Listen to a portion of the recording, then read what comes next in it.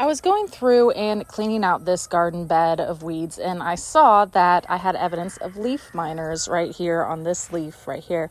So you can see that squiggly pattern. That's what you'll see. You won't see the bugs because they're super tiny.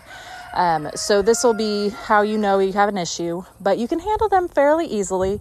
What I'm going to do is get one of those yellow sticky traps and place it up here on this trellis that I have right behind it. I'm just going to attach it up there. Other things you can do is encourage beneficials like ladybugs, green lacewings.